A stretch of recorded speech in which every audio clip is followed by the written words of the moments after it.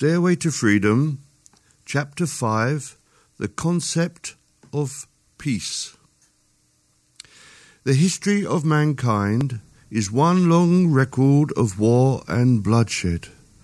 The history of the animal kingdom is a tale of life being taken by violence in order to preserve the stronger of any two animals. We say that nature is red in tooth and claw. What we mean is that some creatures live by being carnivorous, and thus the dramatic way in which they obtain nourishment captures our imagination. In fact, the vast majority of nature lives by peaceful means. Virtually the whole of the plant kingdom and most of the animal kingdom lives by obtaining nutrients without killing in the accepted sense. However, the imagination of man is captivated by the gory details concerning the hunting methods of the relatively few creatures that are carnivorous. Nature, and one cannot really accept as true the saying that it is red in tooth and claw. It is the imagination of man that fits that description. In his disembodied states, the creature that becomes man on earth lives without killing. He does not need food. Energy is ingested directly through the auras. And because of the nature of the elements of auras, it is not possible to take the life of a fellow man or an animal. Thus, the concept of killing is limited to the planet Earth and to man and animals in physical form. However, hatred is a condition not limited to the Earth. It is possible for hatred to exist by man dressed in his bodies of light, and indeed there is at least one area of life that has, in association with it, the conditions necessary to promote hatred to the full, and those who wish to experience that degree of anti-love are attracted to that area. Of course, as with all emotions that do not correspond to love, the individuals attracted to that area will ultimately turn, once satiated, and reject the concept of hatred in order to find love. Commensurate with hatred lives fear. Fear and hatred go hand in glove, as do peace and love, and are in fact the complement, the opposite of each other. Neither are gifts of the Spirit. They are attributes towards which man strives. They are not natural to man either. He is not born with the concepts of fear and hatred within him. They were unknown to him before he incarnated to earth, and they will eventually leave him once he returns home to the spiritual realms. Whence comes the almost universal feelings of hatred and fear so deeply entrenched within the heart of man? Hatred is a concept unknown to the animal kingdom. They, animals, do not have the capacity to hate, and yet they have the capacity to love. Who could deny that a dog has love for his mentor, known to us as his master? Certainly there are vicious individuals incarnate who abuse and ill-treat their pets in the most appalling manner, and those pets fear their master, but they never hate. It would be a sad day if that concept were introduced into animal consciousness. Therefore, let us recapitulate and say that fear and hatred within the auras of humans go together, that fear is known exclusively to animals initially, and that hatred is known exclusively to man. Thus it is that they come together on earth. They are encouraged and introduced to man by the complement of the directors of life, the archangels whom we might term the directors of chaos. The function of the directors of chaos is essential to the ongoingness of life, but once they have free rein, then their effect is evil indeed. So it is that an insidious force is fed into man's heart to cause the greatest degree of separateness from the concept of God possible. God stands for peace, love, beauty, and togetherness. The opposite is war, hatred, ugliness, and separation. At the root of these negative concepts is fear.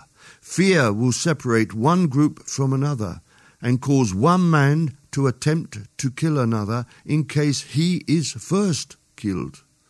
Fear is at the heart of distrust, causes barriers to be built, and will ensure that nothing positive can be achieved. And yet, fear is an alien concept to man. It exists only in animal life. An examination of a human being reveals two creatures in one.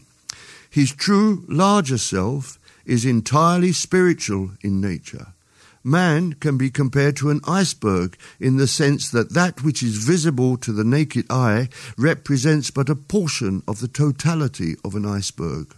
With man, he has one physical body visible to the naked eye and 7 auras invisible to that eye. He also has a soul and a spirit of God. Therefore, if 7/8 of man is spiritual in concept and knows no fear naturally, how is it that the body can hold such sway over his entirety?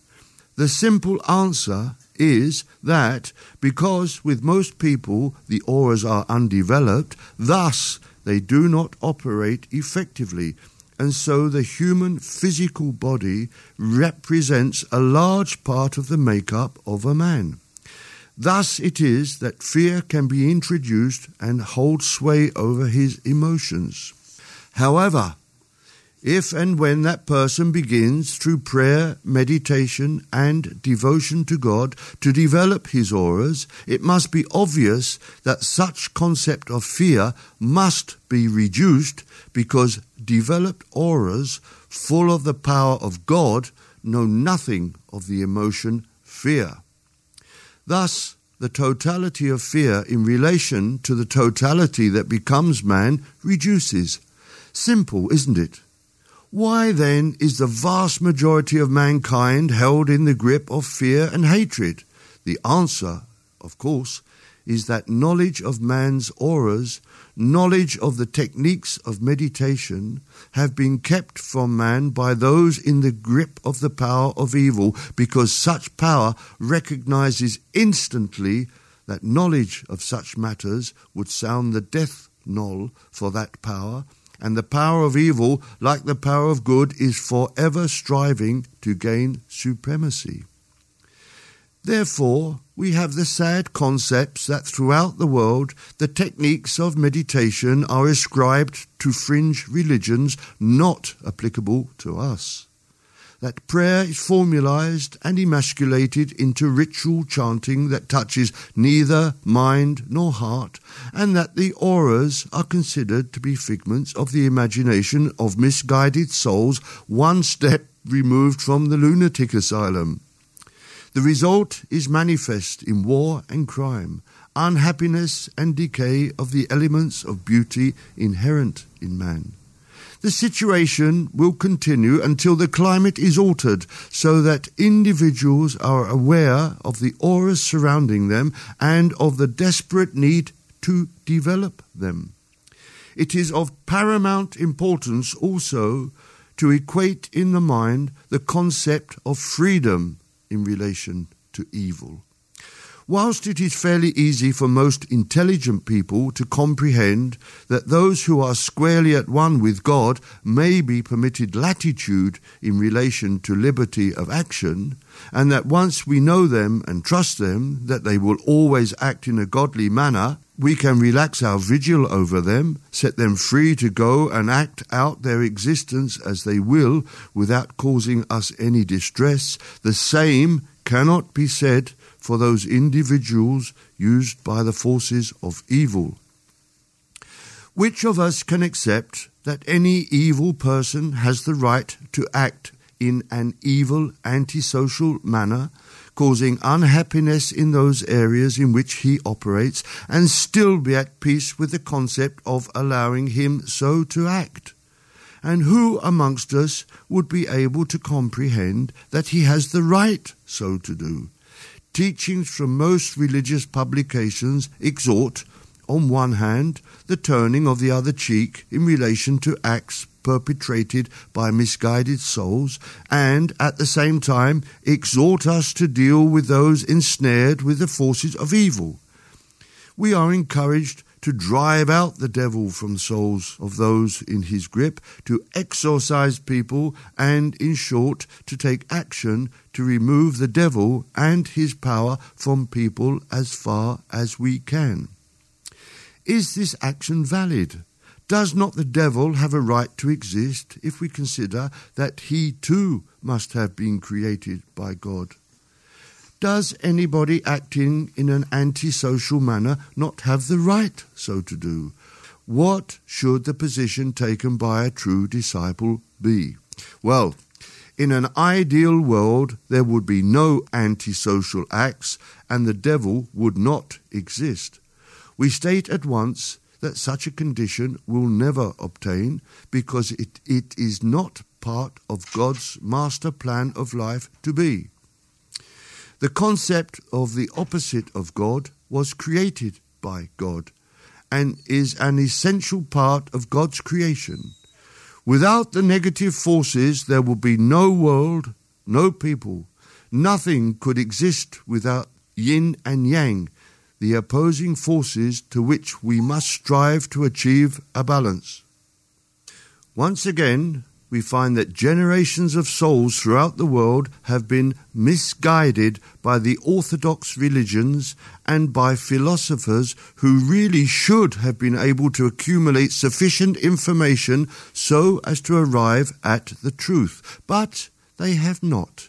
And so we are in a position of trying to re-educate mature souls who consider that complete domination and vanquishing of the negative forces would create a Garden of Eden. Such is not the case. We must always have the forces opposing each other. This is because the forces of good and evil act automatically and blindly. We do not wish to offend the sensibilities of those who visualize God as a man with a white beard, and those who assume that God must be infinitely wise, but we feel obliged to present the truth. God was represented with human attributes by those who realized that simple man could not comprehend an abstract force. It is only recently that man has begun to comprehend and quantify the nature of gravity. So can you imagine if an angelic being had suggested to those living long years ago that it was necessary to obey certain rules, but the creators of those rules was a blind force?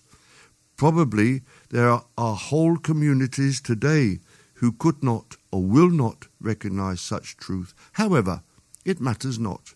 We present the truth as we see it and as we know it in our hearts so to be, and we permit anyone who disagrees the latitude so to do. The power of God is a force that pulls towards the concept of creativity in all its variation quite automatically and without ceasing. Should there be no opposing force, then chaos would obtain. Matter would combine together endlessly until the universe was full of one enormous planet. Any life force in the nature of plants and animals would live and never die, would procreate until the surface of the planet was choked with living things. In short, life as we know it could not be. So we need the negative force to limit the power of good, to slow down the rate of growth of reproduction. The power of evil acts as the dustman, the undertaker of life, disposing of the dead and dying, so making way for the next generation. Like the power of God, the power of evil acts quite automatically and without ceasing. If there was no power of God, then chaos would ensue in the opposite direction. Life would die out. Planets would decompose into their constituent parts and life would cease. Therefore, we hope that you can understand that life is a balance on a knife edge between the two opposing forces. The problem is that unless action is taken constantly by those on the side of good, the power of corruption quickly gains the upper hand. Imagine a house standing anywhere on the surface of the earth. Once built, it begins to decay, and the owners of the house have a constant duty to repaint the wood, repoint the brickwork, repair the roof, etc., or within a short space of time, nature reduces it to rubble. That is not malign. It is the natural negative force unconsciously at work, ensuring the breakdown of all that is. That is its function, and it performs it well. The workers for the power of good may be likened to the owner of the house. He has constantly to work just to repair the damage wrought by nature. Should he wish to improve the house in terms of making it larger or more beautiful, he has to put in still more effort, and then that requires even greater effort to keep it in pristine condition.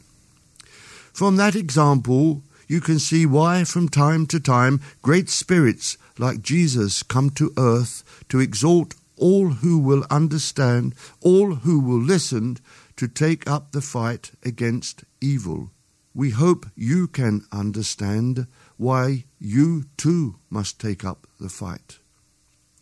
To return to the point originally under discussion, should we prevent any person from acting for the negative forces? Can we answer such a question, and yet answer it we must, in order to help clarify our position in relation to the pull of opposing forces? We could take the point of view that we should kill any person acting in an antisocial manner, and yet instinctively we know this to be wrong. But why is it? It would solve the problem by removing from the face of the earth any person acting in an antisocial manner and projecting them into an area of the spirit world where they might cause distress to those of like mind to them, but would not offend more elevated souls. But our duty to God and man must always be positive. The act of killing is a negative force, and therefore comes under the jurisdiction of the devil. Therefore, should we kill, we act for the devil, and by definition in opposition to God. Similarly, if we imprison or punish, torture or maim, we are acting for the force of evil. So the miscreants go free and still walk the earth and still cause distress to those whom they contact. Can we do nothing to ameliorate the situation? I am afraid that the answer is no in a physical sense. We must not touch them. However, all is not lost. We have on our side the power of God, which may be magnified to any required degree through the Trinity of prayer, meditation, and devotion to God. That power may be unleashed against those harming us and our fellow man. It is done in the following manner. Sit down quietly. Visualize the individual and or the cause that is damaging to peace in the world. Then pray to God in simple language for that person or that organization to be helped by God. When you have finished, thank God for the power that has been sent to ameliorate the situation. Did Jesus not ask you to pray for your enemies? We ask you to do the same.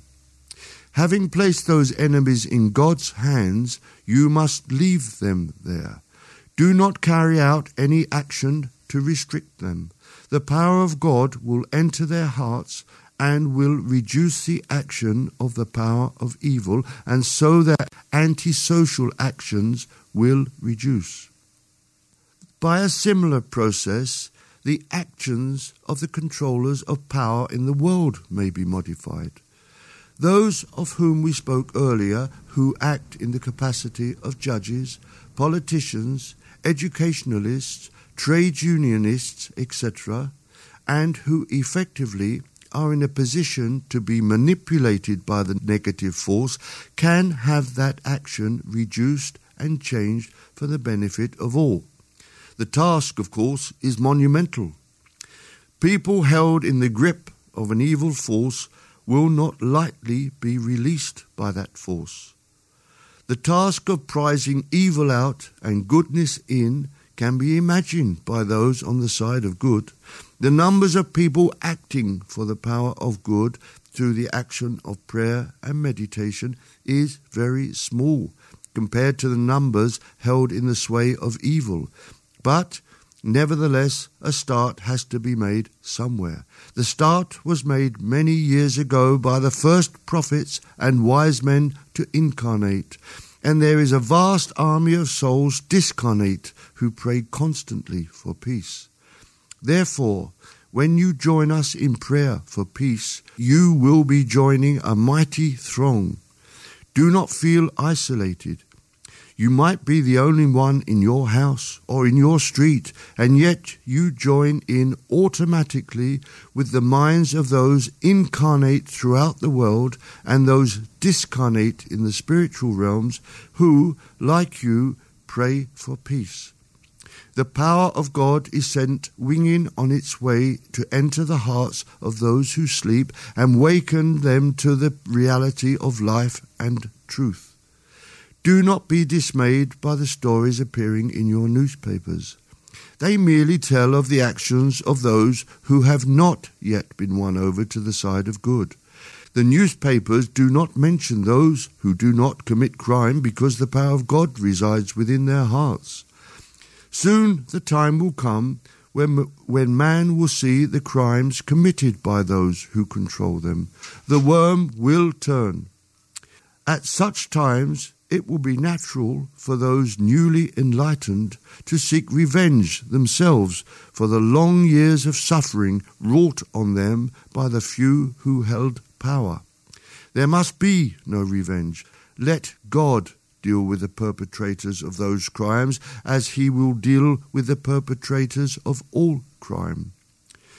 Do not allow the peace within your hearts to be disturbed by thoughts of revenge. You would only be acting to strengthen the hand of the force of evil. Act always for God in peace and love. Then, by your example, may all learn to follow the path of peace. Within the context of a study of the human aura, mention was made of force fields surrounding an individual, which we term auras. These force fields are pure energy, pure life, and as such may respond to the total energy or life force being emitted from a person through his emotions. Therefore, it is noted that the auras may change colour, but much more importantly, any individual reacting to the environment surrounding him will be raising or lowering the vibration rate of those auras and thereby transmitting or absorbing energy. Those who are influenced by the dark forces are used to manipulate people and situations to create an atmosphere of dismay, despondency, and despair. The effect, obviously, is to succeed in reducing the vibration rate of your auras as they respond to the vibrations surrounding them. They reduce in value and in hue, and matter is reabsorbed into those auras, and that allows a process of destruction to occur. The result may be an accident, a fire, an earthquake, It depends upon many things, but you may be sure that if you feel depressed, you will be contributing to your own downfall and also to the downfall of others. Similarly, any of the antichrist emotions, greed, jealousy, hatred, envy, etc., will produce negative results and will affect life both close to you and maybe far away as you reduce slightly the total energy for creation that is available. It must be clear then that each and every person, incarnate and discarnate, must strive to be happy, cheerful, and to be full of the positive Christ-like emotions of peace, love, understanding, compassion, etc. The result will be an increase in the total energy available for the world to be at peace. Then accidents, hatreds, wars, and other upsets will reduce. The problem, of course, is how to be at peace in a world where we are surrounded by negative forces. For a start, you will not be at peace if you identify with the things of the earth. The satanic forces influence the minds of many who work in areas of advertising and management to create within society a feeling of lacking. It is a condition resulting in one trying to keep up with the Joneses. The situation is manufactured to make you feel that you are in some way missing out on that which you should have as a result of the effort that you have put into life. Why should you have an old car when all around you appear to change theirs every year? Why should you stay at home each summer when your friends, or enemies perhaps, travel to exotic places in the fruitless search for fulfillment? We could go on to include houses, household appliances, clothes, employment prospects. The list is endless. New areas of creating dissatisfaction are being explored continuously. The effect, of course, is manifest and manifold. The vast amount of resources in terms of oil, timber, metals and oxygen that are consumed to create the objects of desire. The vast amount of suffering by those who design, manufacture and sell these often needless articles. The incredible amount of envy generated by those unable to obtain the goods and the awful disappointment when the effects, being finally obtained and on realizing that they were not needed at all, are shoddy in quality and do not create lasting happiness and contentment. The degree that the dark forces advance by such practice is awesome. The counter-attack must be complete rejection of the materialistic way of life. If you need a reliable vehicle, then purchase one and make sure that it is a solid, well-built vehicle and resolve to keep it for many years. If you need a holiday, then seek out a peaceful retreat in a quiet country area and relax. If you need a house, then purchase one that you can afford and live in it in peace. Reject this chaotic way of life and you will find contentment within yourself that no amount of chasing after rainbows will bring you. Do not worry about promotion at your employment. Serve your fellow man as best you can and leave your employers to chase their fortunes. Do not act in concert with them. They are lost and do not know where they are going. In fact, they go nowhere. Leave them to be like dogs chasing their tails and walk the road to God in peace and tranquility. Meditate every day. Pray every day. Serve God by serving your fellow man. Have respect for the Spirit of God inherent in every atom of everything that you use. Do not discard old clothes merely to buy new ones. The same Spirit of God is in both. Do not discard vehicles to buy new ones. The Spirit of God is in both equally. Serve God manifest in all that you have, and try to be at peace with what you have. By doing so, you will change from the lost soul that you may be now to the Son of God that is your destiny. Find peace within your heart. Keep peace within your life. Show peace upon your countenance, and be sure that when people look at you, they will be looking upon the face of God. That is the end of chapter 5.